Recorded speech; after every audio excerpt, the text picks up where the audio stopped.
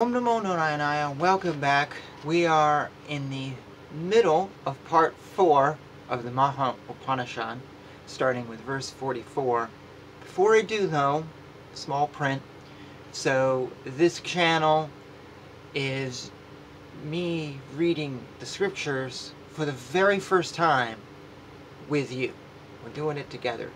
I literally I'll pick up something, I'll just kind of briefly look at it, like how long it is or something, or sometimes I'll read a little bit if something seems long, going, okay, well, maybe this might be a good place to stop. That's it. I don't do any research, I do nothing. I go into these things sort of like a student hearing them from the teacher for the very first time. A student doesn't sit down with Sri Sri Ravi Shankar, and Sri Sri goes, today we're going to talk about the Maha Upanishad. And the student goes, oh, I know all about that, I've researched it already. No, the student's like, what's the Maha Upanishad? I have no idea. That's a rare thing nowadays. We don't really do that a lot. We tend to read the Wikipedia thing, and maybe we'll catch the YouTube video, and then we'll go into this. It's sort of like with movies. How many of us see a preview for a movie, then all of a sudden we're kind of looking at the movie? I do that all the time. My girlfriend absolutely hates it, but I like it because a lot of movies I really just don't see, and I don't want to go to movie theaters, and I'm not like I'm not a big movie guy. Music has always been my thing, so you know what I mean. Well, that's my long apology for basically saying this video and the next one. I've already read this part. I have read the entire Upanishad already, recorded the videos, and they are uploaded in the queue. And it takes a little while on my computer sometimes to upload some stuff. It could be really slow, and so I started some uploads, and I went back to them the next day, and they didn't like that, and it just was like, sorry, won't happen. So I had to cancel, and I accidentally in the process deleted 2 videos that had already been uploaded and processed and finished, and I didn't realize it. I was like, oh shit. So I had to upload everything and make a spreadsheet of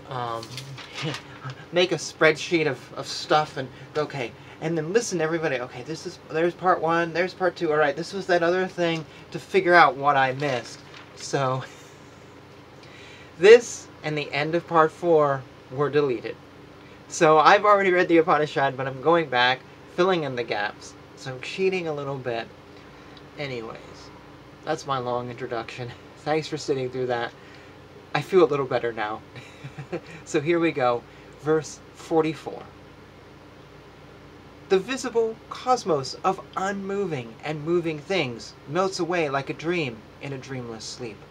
The wise people have attributed, for empirical purposes, names for the Supreme Being, such as Rita, Atma, Parabrahman, Truth, etc., just as armlets, etc., are only words and meanings, not different from gold, so also the magical illusion of the cosmos extended by the Supreme Being. The perceived being inside the visible world is called bondage. In the absence of the visible, he is realized. What is called the visible is the projection like the universe is you and I. The illusion of the world is spread only by the mind, as long as it happens. This is no liberation. The cosmos is spread through the mind by the self-born Supreme Being. So the visible cosmos is mental in nature. There is no real mind. It is only the flash of things. Know the mind to be only ideation. Understand that where there is ideation, there is mind. Mind and ideation are never different. When the mass of ideation slips away, only the pristine nature remains. When the excitement of the visible, as in I and you are the cosmos, dies down, only the soul condition, that pristineness, remains. At the achievement of the great dissolution, when all visible creation becomes to be known as non-existent, only tranquility remains. There exists the unborn, divine, unailing, shining being, the unsetting sun, forever, the maker of all, declared to be the Supreme Self, from whom words turn away, who is realized only by the liberated person, whose names like individual cells are assumed, not natural. The three kinds of ether, namely the mental, spiritual, and gross, know the spiritual one to be emptier than the other two. When the perception passes from one place to another, the interval is known as the spiritual region. In a moment, when you reach the stage where all ideations are rejected, then surely you will reach the state of all quiet. The condition is samadhi, which exudes bliss and contains the essence of detachment, of nobility and beauty. When joy arises strongly by the realization of the falseness of the visible world, and like and dislike thin away. This realization is indeed the knowledge, and its object, spiritual in nature. Only that is the soul state. All else is false. Know the world to be an illusion. Ayurveda in Rat is confined to a corner of a mustard. A mosquito fights with a group of lions inside an atom. Meru, put inside a lotus, is pad out by a bee. Only the mind made and pure by involvement is worldly life. The same mind is said to be the end of worldly existence when freed from them. An embodied being attained that condition, being brooded over by the mind, freed from bodily tendencies. He is not smeared by the body's attributes. I am that mind which turns an aeon into a moment, and vice versa. One cannot realize truth without desisting from bad conduct, without calmness and concentration, but only through enlightenment. One fears never, and from nothing, on knowing the nature of the self as bliss unequal, attributeless, and one mass of truth and consciousness, that is beyond all that is beyond, greater than the greatest, lustrous and eternal in nature, wise, ancient being, worshipped by all gods. As a rule, I am Brahman.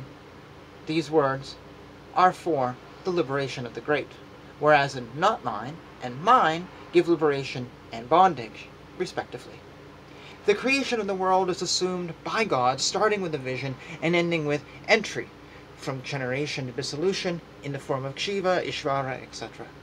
The nature of the animate and the inanimate worldly life from waking to liberation is projected by Shiva. Schools of thought, from Tranakshiketa to the Yoga, depend on Ishvara's illusion. From the Lokayata to Sankhya schools, they depend on Shiva's illusion. Hence, the aspirants to liberation should not consider these schools being illusory, but the essential truth about Brahman is to be considered with steadiness. Only one who looks upon everything in relation to consciousness is the knower proper, Shiva, Vishnu, and Brahma. Without a good preceptor's grace, it is hard to give up objects, to see the truth, and to realize the pristine state. The pristine state is naturally realized by a yogin who has power generated in him and has given up all worldly activity. When a man perceives even a little difference between these, then there will be fear in him, doubtless. A person with wisdom as the eyes sees the Supreme as present everywhere. The Supreme Being is knowledge alone, so a mortal becomes immortal only by vision of Brahman.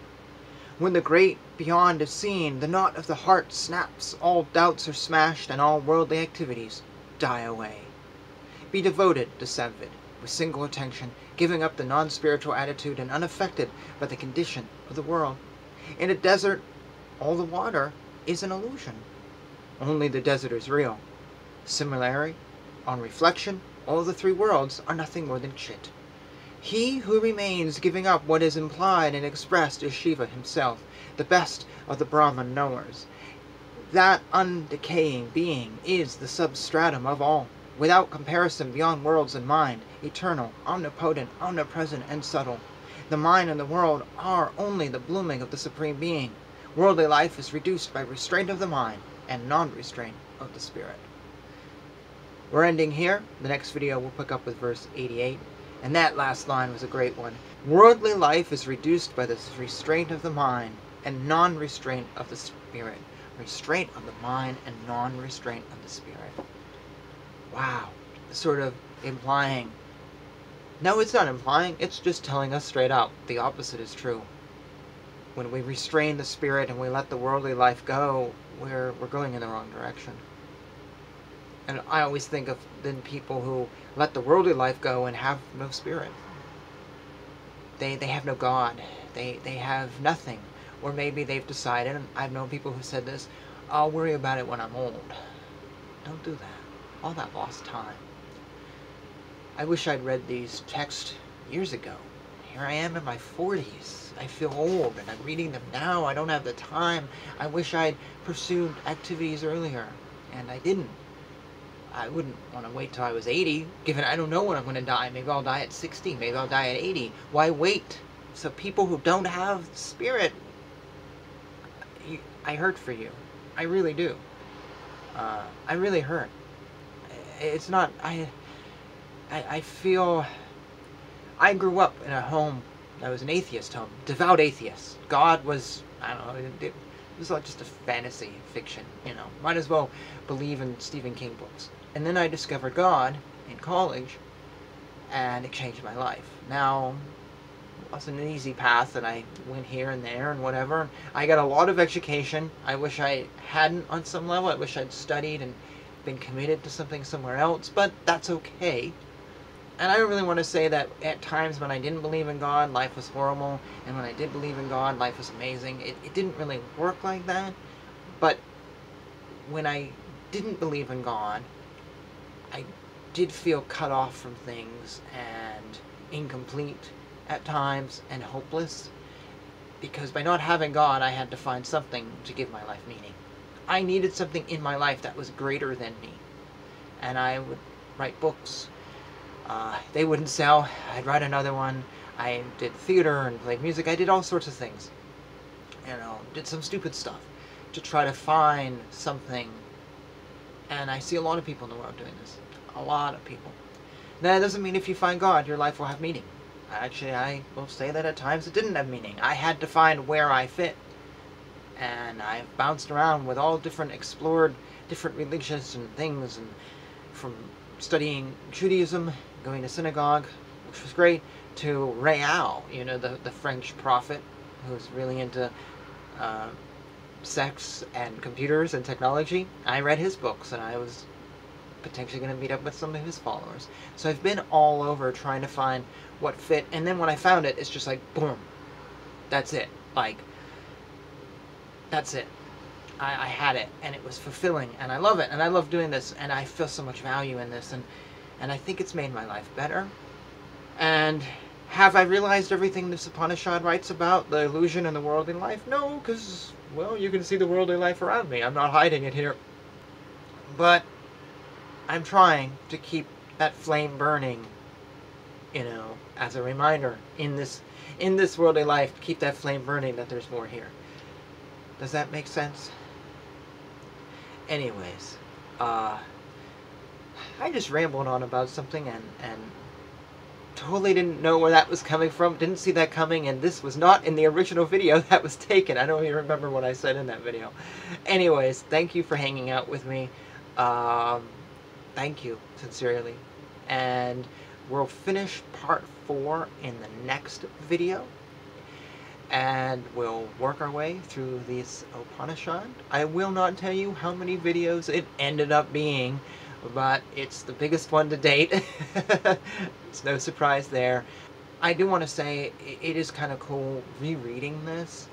This is kind of neat rereading it. I'm seeing different things, and I don't give myself that opportunity on this channel, but I would encourage it for you. If you hear me say something and read about something, go back, read it on your own. I think it is good. If something grabs you, you know, take a second notice with it. I don't think reading a second time channel would be quite as popular as reading the first time. Not that this is the most popular channel in the world as it is, but so I'm not doing that, but definitely, yeah, I see it reading it again. It's worth it, particularly for something like this, which I'm actually really enjoying this Upanishad. Alright, so that being said, here I am making this long video. Thank you for hanging with it. Hare Krishna, Krishna Krishna, Hare Hare, Hare Rama, Rama Rama, Hare Hare.